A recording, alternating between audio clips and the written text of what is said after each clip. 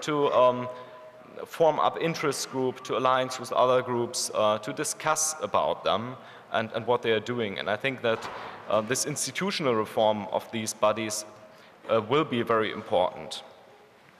This also applies to the European Patent Office, which has to stay away from my perspective, in interfering in patent policy, because this is the role of the lawmaker or of the public or of civil society to discuss about these issues, but certainly not of an international organization like the EPO or like WIPO to take part in policy making and influence the lawmaker.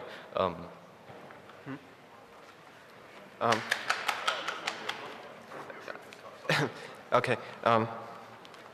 Well, I don't. Do we still have time anyway? I think we don't have time. Yeah.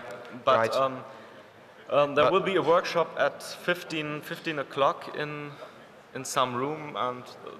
In some room, yeah. Just figure out where Andre is going.